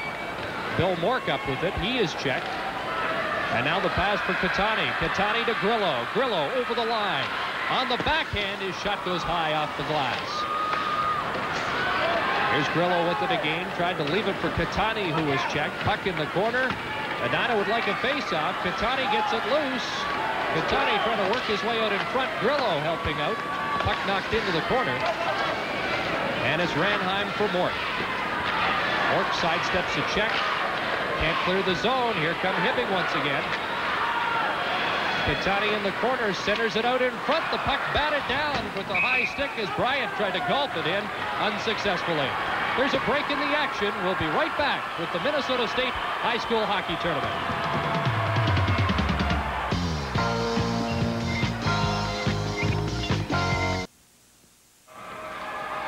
Hibbing has certainly come after Edina this period, putting on tremendous pressure. Edina a little sloppy around their own blue line, not making sure of getting that puck out when they got the opportunity to do so. Line of Kasner, Schwartz, and Klojo now out for the Blue Jackets. 10 minutes, 20 seconds left. There's a shot from the point that failed to get through. The rebound, batted at the side of the net, goes into the corner. Moving up is Gostad. But the Hornets will move it out of the zone and down ice. And here's a 2-on-1. Mullen and Hatch. Mullen trying to get it across. And a fine defensive play by Mike Vidmar. But the loose puck in front for Hatch. There's the shot, and it just went wide. Close call there for the Hornets. 9:57 remaining in regulation time. It's still 4-1. Well, Hatch getting the puck on a giveaway, and he was on his backhand. He had his back to the net. He spun around. He knew that Mullen was coming out of the corner, just hoping to put that shot on net. It came close to the net. Mullen deflected, just went by. But that's been Edina's only attempt at a threat since the first time in this period when Ranheim came down the ice with the puck. Lou, under 10 minutes to go. Is this the time when Bill Olson says we've got to go with our best two lines? Well, he's got a lot of balance on all three lines. I don't think he has to sit back with two, because you don't know where those goals are going to come from when you've got the capabilities that some of these fellas have out there. Hankinson overskates the puck. The shot in from the point off the stick of Kristoff, knocked down. Still in the zone. Going after it is Andrikin. Andrikin in the corner fighting for possession. But the Hornets come up with it, and a long lead pass for Kaler was broken up. This is Hansen working his way back in. Let's see if he can cut in. Hansen trying to center it. A good defensive job by Pete Hankinson, the center. And you like to see your forwards play that well defensively. Well, he does that all the time. He's a very, very intelligent centerman, not only with the puck, without the puck. He's an excellent checker. He's tenacious. He's quick on the puck. And once more, you look at a small man. He's not that big a fella, but being small, he still has the capabilities of riding big people off the puck because he's got such good balance. He's only 5'8", 150. He's going to get a lot bigger because his dad's a big man. Sophomore, he'll be around for Edina for the next couple of years. Excellent talent. Puck cleared down into Hibbing territory. Going after it is Jay Moore, who has played well on the fourth line for the Hornets. There's a great hit by Jeff Johnson. Now Johnson falls, and the puck is cleared outside the line. Katani just got rid of it. And now Nikolov will try his luck. Nikolov, a hit for Katani at the line, and the Hornets lining up along the blue line. Stop that Hibbing attack. There's a break in the action, and we'll be right back with the Minnesota State High School Hockey Tournament.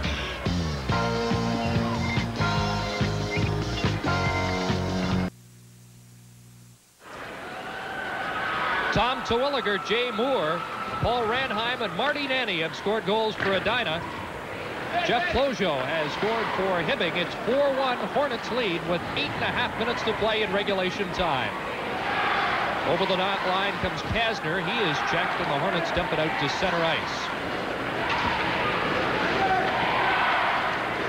Puck cleared to the blue line, and now knocked down ice by Terwilliger.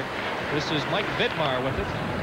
He banks it off the boards, and it's back to Terwilliger. Ahead to Johnson. Johnson clears it into the zone and heads for the bench. Another line change for Willard Eichela's club. Vidmar up ahead to Schwartz. He knocks it down into Edina territory, and back to get it is Heinrich. Heinrich can't clear it. There's a puck out in front, and Schwartzbauer wisely hangs on for a faceoff. Well, Schwartzbauer just leaning for that puck. He actually was going to play it momentarily, but then he saw Bonvino wasn't in position to get the puck. Bonvino was taking a man, which he should do, not allowing him to come for a free puck, and Schwartzbauer wisely forced to give him the face-off to his right.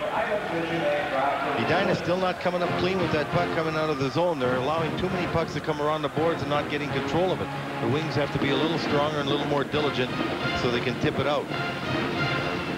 Here's Bill Mork backhanding it, but failing to clear the zone. It was kept in by Christoph. Christoph at the line, keeps it in again, bodies a man, and finally it comes outside the blue line, but it's carried back in by Iozzo. The shot, and Schwartzbauer with a great glove save. Well, that's the kind of play we're talking about. Hibbing continuing to steal the puck right at the blue line. Right here, Iozzo steals it, comes over the blue line, lets fly with a good slap shot from 45 feet, and Schwartzbauer just reaches up and picks it out of the air. Edina must get better on that blue line. They're going to pay for it pretty soon. Puck steered aside by Schwartzbauer. Anderkin behind the net. Iozzo is standing out in front. Maralt tried to get him the puck. Anderkin drops it back to the point. There's the shot. It hit the outside of the goalpost. Anderkin tries to center again. This time Ranheim comes up with it to Craig Shepard. Shepard, a long lead pass for Mork too far. It slides down into Hibbing territory, and getting back first was Jerry Christoph. To Tom Hansen. Long lead pass for Anderkin, failed to click. Anderkin gets it back again over the line, offside. And Iozzo a little unhappy with the call. With the score, Edina 4, Hibbing 1. This is Hockey 84, live from the St. Paul Civic Center.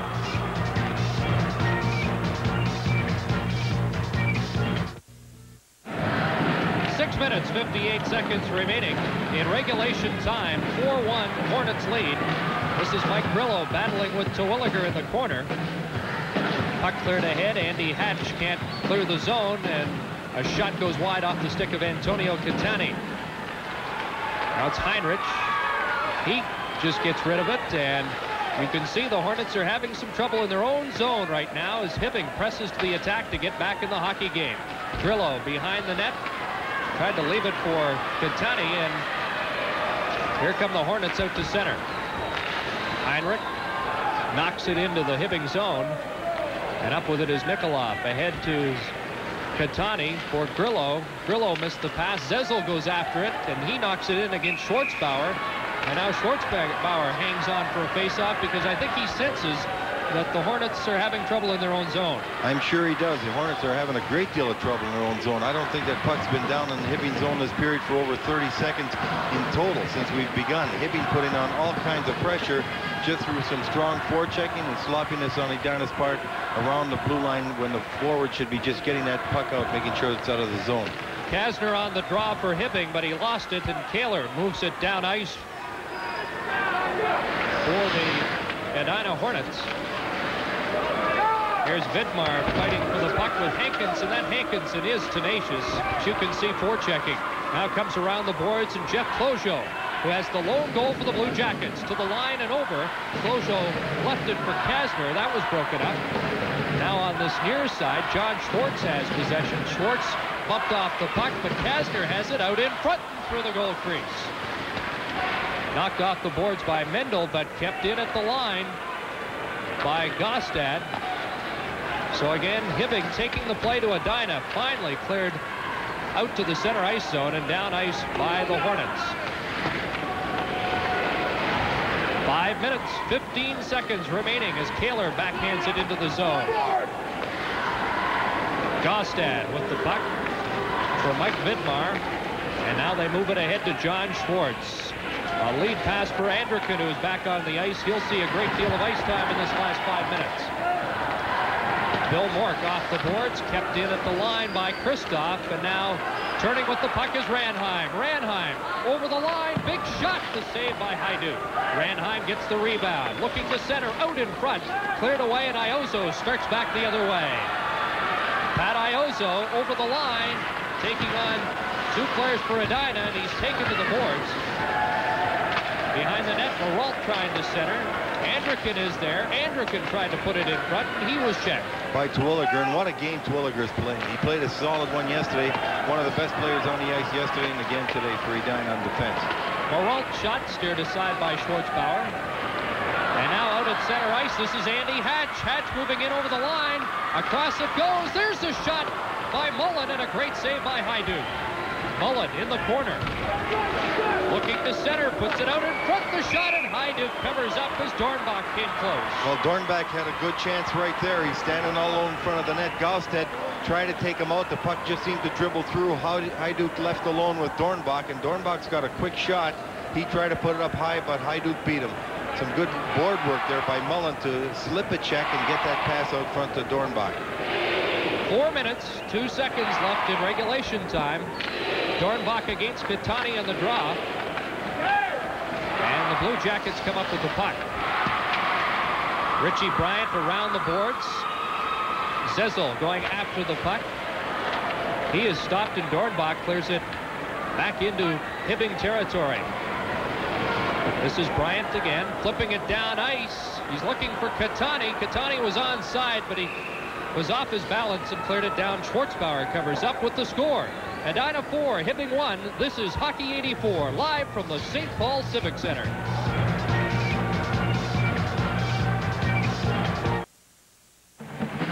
You see the time remaining, and Hibbing down by 3. From the faceoff, Foss knocks it around the boards, and out comes Edina to center, and just getting back to break up the attack was Mike Vidmar with a good play. John Foss knocks it into Hibbing territory and heads for the bench. Around the boards, Kasner with the puck, and it flips up over the glass and out of play. 3:13 left, Lou, and I know the Hornets can taste that berth in the championship game. Well, Hibbing fighting the clock right now. Edina with a commanding lead. Still must make sure that they're not giving Hibbing opportunities to get back in the game. One goal puts them right back in, will give them a great deal of life. So Edina's got to make sure they just keep that puck ahead. They get their own blue line, put it down deep. Here's Nick Andrikin, who has been defensed very well by the Hornets today. Into the zone, Hansen's shot is blocked. Iozzo comes up with it. He can't get loose, and Terwilliger starts back the other way. Jerry Kaler with a good burst of speed. Kaler in, and it looked like a half shot, half pass as Marty Nanny was loose on the right side, but the puck slid well wide.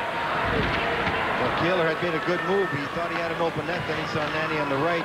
elected to give to him the pass just a little behind, but a fine play by Kaler. Good attempt. Here comes Jerry Kristoff. Kristoff tries to center. Kaler sprawls to clear the zone. Puck is still loose. Look out. There's a shot blocked nicely by Heinrich. And the Hornets clear it down ice. Kaler will head for the Edina bench with 2 minutes, 20 seconds left in regulation time. Anderkin, a pass to Mike Grillo, who just stepped off the bench. But Grillo is checked, and here's one of the stars of this afternoon's game, Ranheim. This time, Ranheim can't get loose. Puck comes back to the point. Nikolov moving in. Oh, Nikolov into the corner, out in front. Nobody there for the Blue Jackets.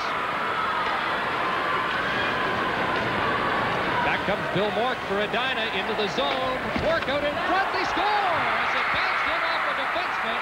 It's 5-1 with a minute 49 left. Well, Mork using his head very, very wisely coming down the ice. He took the puck all the way down the ice. He saw he had the blue line. He's trying to kill the clock. He doesn't want to give it away. He goes deep.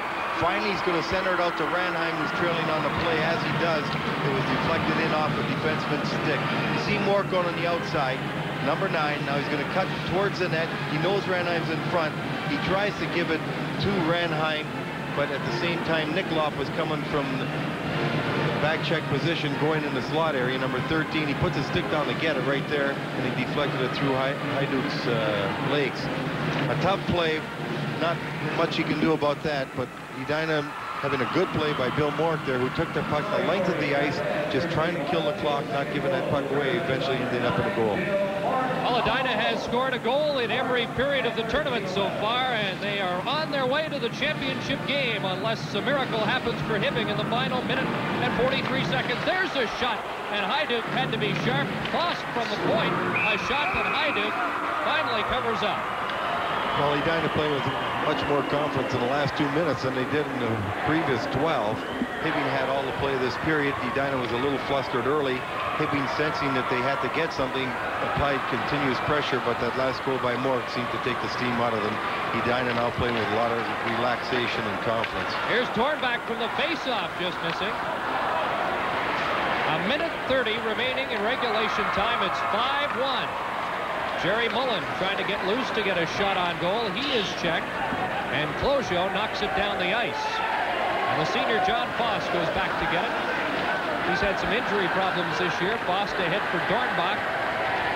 Loose in the center ice zone, and now John Schwartz for Hibbing. Moves it back into Edina territory. Schwartz from the corner. Closio is parked in front. And Closio behind the net helping out, and Edina comes up with the puck. Under a minute to play in this hockey game, and the Hornets leading 5-1. And back to get the puck is Chris Bombino. Around the boards it comes. And cleared out to center. Here's a 2-on-1 break. Over the line, there's a shot by Johnson out in front. Moore taken down heavily as Johnson tried to feed Moore in front of the net. 30 seconds left. And Edina is headed to the state championship game. Golf down ice. The Blue Jackets can't seem to get any attack mustered in the late stages of this game. They've pressed throughout the third period, but could not beat Chris Schwartzbauer. Here's a shot from well out by Jeff Johnson. 5 seconds left. Out in front, Sarp puts it. 2 seconds left. 1, and Edina's headed for the state championship tomorrow night. Well, Schwartzbauer in the net whenever he got tested. Key man today because Hibbing started fast and he started the third period fast. Willard Eichel, knowing he's going to the final game of the state high school championship again, could look to 3 people especially today. Schwartzbauer in the net, Williger on defense, and Ranheim up front again. 3 exciting, solid hockey players that in both games have come through very, very large for Edina. A lot of people talked about Edina having the ability to shut down their opposition, but Lou, they're scoring goals and they're showing depth. They're going to be a big factor. They certainly are. They've been very, very strong throughout. They've got great balance, as you can see by all the people that have scored goals for their team. But they do have some big people, strong people, capable people in the most important positions. You've got to have good goaltending. You've got to have a strong defenseman, and you need strength up the middle, and Edina has that. Let's go down to sports control and rejoin Ralph John Fritz and Mark Rosen. Well, Ralph, I think if you were to talk to people before this tournament started, the two teams that would have selected as favorites would have been Hill Murray and Hibbing, the defending state champions and the #1 team. Well, they're both out right now, so it's wide open. We know one team, that'll be the Edina Hornets. Big letdown for Hibbing. They really did control play in that third period, but end up losing it. And, of course, they had only lost once coming in here. That was by 1 goal, 3-2 to Virginia. So Bill Olson and his team, a fantastic season, put a big letdown now at the loss. Live from the St. Paul Civic Center, this is continuing action of the Minnesota State High School Hockey Tournament.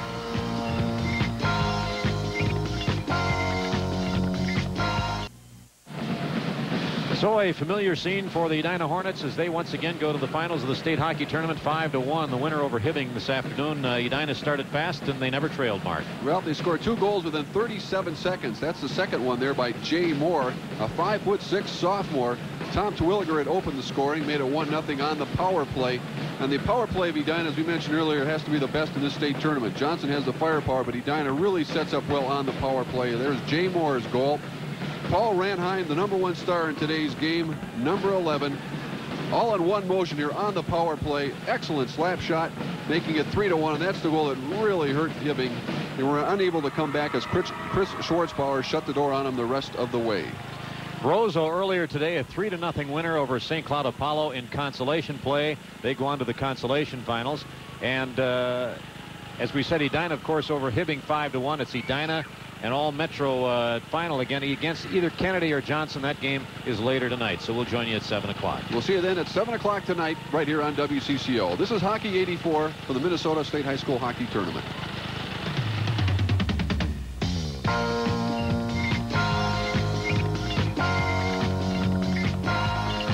Hockey 84 has been brought to you by Republic Airlines.